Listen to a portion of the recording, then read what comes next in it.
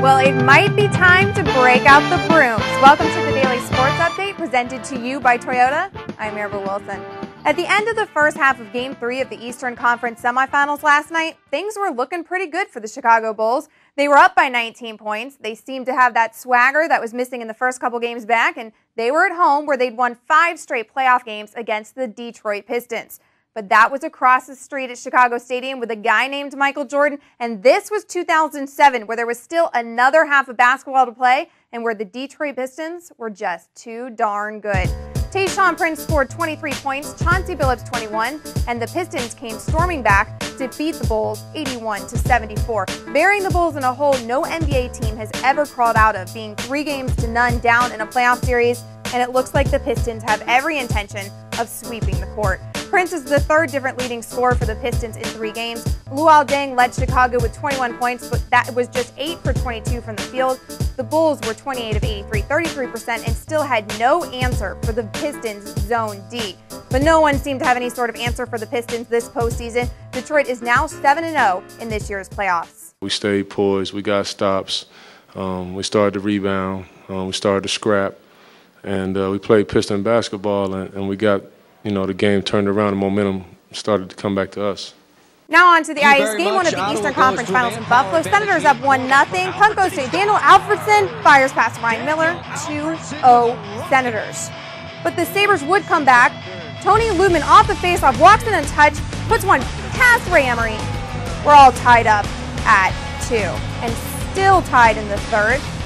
The Sabres turn the puck over in their own end. Dean McGammon finds Oleg Saprikin all alone. Senators go on to win the game 5-2. Let's take a look at some news and notes from around the world of sports. Chicago Bears defensive tackle Tank Johnson will be released from jail Sunday after serving 60 days. Then 3 days later, we'll meet with NFL Commissioner Roger Goodell to discuss his off-field discipline issues. Johnson has had problems with unregistered weapons and parole violations most recently. Goodell has made it very clear such issues will be dealt with by the NFL harshly. Baltimore Ravens quarterback Steve McNair was arrested and charged Thursday with driving under the influence, even though he wasn't behind the wheel. Instead, his brother-in-law was driving his truck allegedly under the influence. Under Tennessee law, a vehicle owner can be charged with a misdemeanor for allowing an inebriated person to drive their car. An NFL league spokesman says it's too early to determine if McNair will suffer any punishment from the league. And the Baseball Players Union is expected to deny Senator George Mitchell's request to submit anonymous medical records to his steroid probe.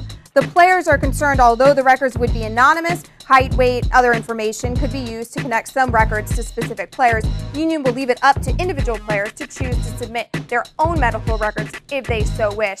And a televised report claims that Ricky Williams tested positive for marijuana in an April drug test. Ricky Williams was suspended for the 2006 season after failing previous drug tests, and the NFL will not allow him to apply for reinstatement until September. The Dolphins have given the troubled running backs locker to third-round pick Lorenzo Booker, so it looks like Ricky Williams' days in the NFL, or at least with Miami, are numbered.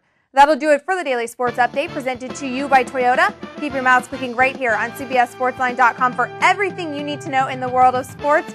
And if you missed anything here today, don't forget to stop, refresh, and rewatch me, Amber Wilson. Have a good one.